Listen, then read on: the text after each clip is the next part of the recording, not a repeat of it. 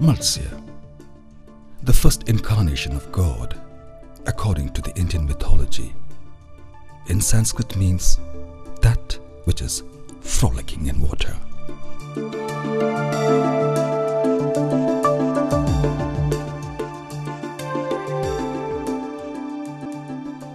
Indian sea waters is abundant with fish resources.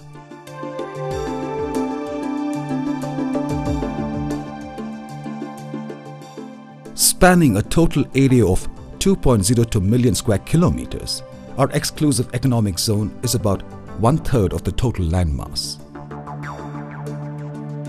providing nutritional security to the millions and earning valuable foreign exchange to the tune of rupees 8,000 crores a year.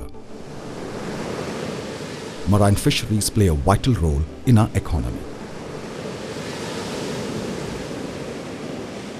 Fish in the sea is a natural resource which is not inexhaustible.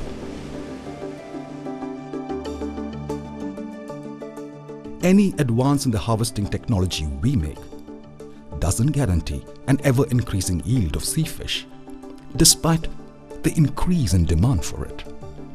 So, the question is, how to ensure that our harvests from the seas are sustainable, economically and ecologically? Or, in simple terms, how to ensure that we are leaving so much fish in the seas that we can catch enough fish tomorrow? It is this challenge that Central Marine Fisheries Research Institute, CMFRI, undertakes, harnessing science and technology for enabling the government to manage a natural resource, which is fugitive and invisible under our fishermen. 3 million of them, risking their lives under surging waves of oceanic water, bring it ashore in about 3,000 landing centers. This is what makes CMFRI, one of the ICAR institutes in the country, unique. A team of about 200 scientists, supported by 400 staff members, are devoted to act as a sentinel of India's marine fisheries by monitoring and assessing the health of its fish stocks through multidisciplinary research activities coordinated under 10 research divisions.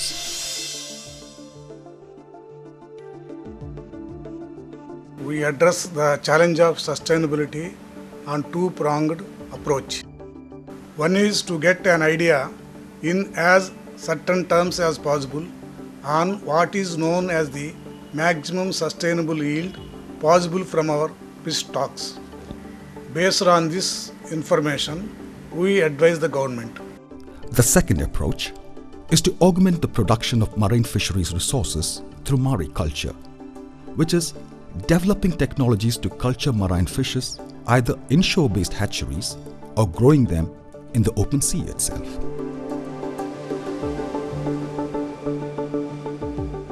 Established in 1947, CMFRI is the oldest fisheries research institute under ICAR. Headquartered now at Kochi in Kerala, CMFRI has a countrywide network of research centers and establishments covering the more than 8,000 kilometers of India's coast length. Its regional research centers are located at Veraval in Gujarat, Visakhapatnam in Andhra Pradesh, and Mandapam in Tamil Nadu. There are 7 research centers which are located at Mumbai in Maharashtra, Karwar and Mangalore in Karnataka, Kozhikode and Virinam in Kerala, Chennai and Thoothukudi in Tamil Nadu. Stock assessment, which is the major mandated responsibility of the institute, is a complex task. It is a marriage of biology and mathematics. How much fish is landed in a year is the basis for this estimation. CMFRI has developed a unique data collection protocol for this. No country in the Southeast Asian region can claim to have such a systematic information collection system. The role of the regional research centers in coordinating this data collection is very vital. This data, along with various biological parameters of different fish stocks, is utilized through complex mathematical models to arrive at optimum or sustainable levels of harvest. Fisheries management is a state subject. The role of CMFRI is to advise the state on management strategies like seasonal closure, mesh size regulations, marine protected areas, optimum fleet size, etc. Though the linkage of the institute with the fisher folk is indirect, they are being engaged through various interface activities.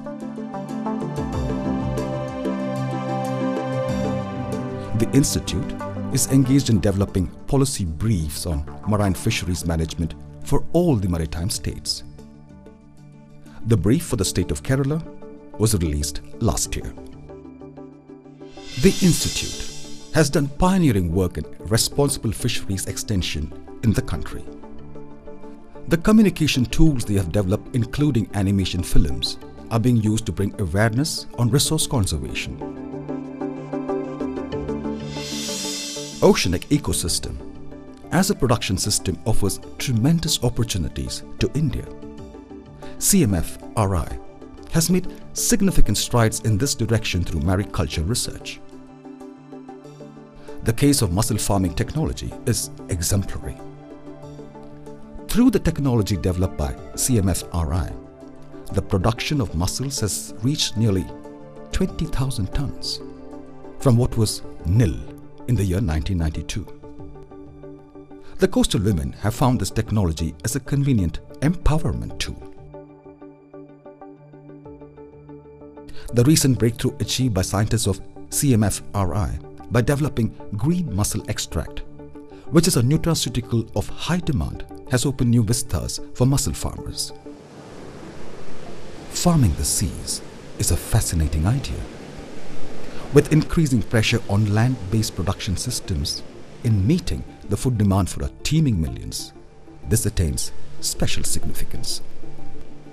Developed countries have gone ahead in this area, but with the technological success reaped by CMFRI in open sea cage culture, we have built indigenous capacity in culturing high-value fish in open sea. The open sea cage culture, first demonstrated in Visakhapatnam in 2007, has now been successfully replicated in 10 other locations.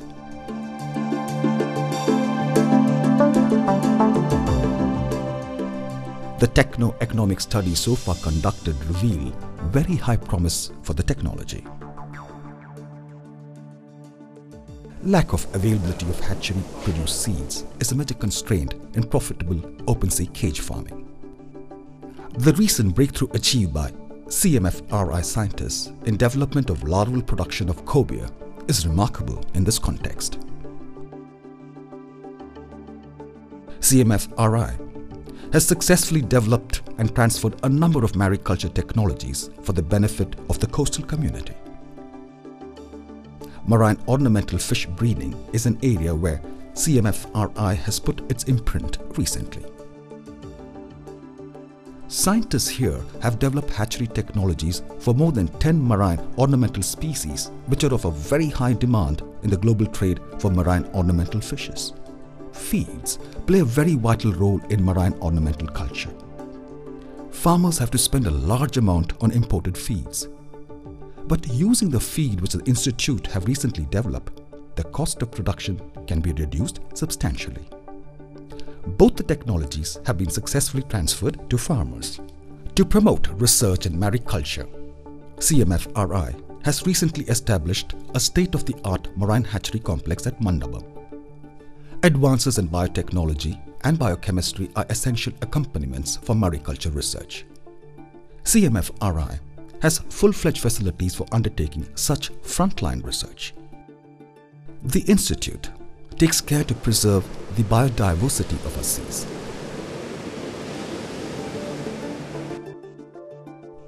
The Marine Museum has 1,560 specimens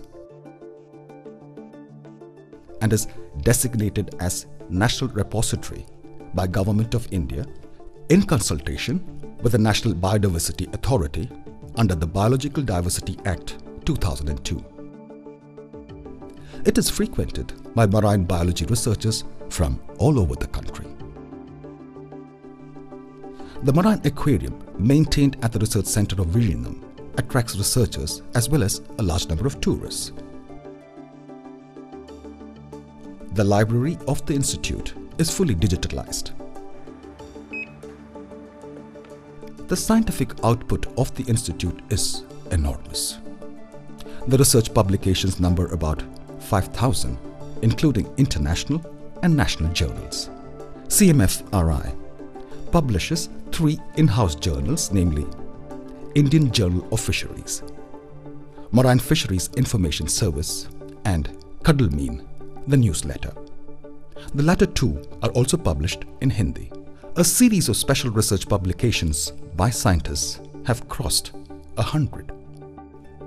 CMFRI is the agency identified by the DAHDF to conduct National Marine Fisheries Census every 5 years.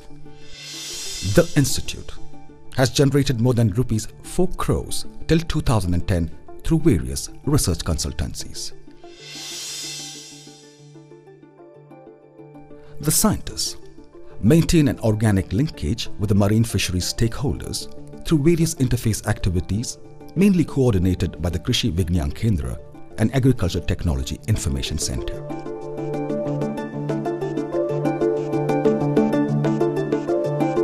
With a powerful vision and commensurate commitment to science and society, the saga of CMFRI continues searching new horizons, new challenges, and new solutions.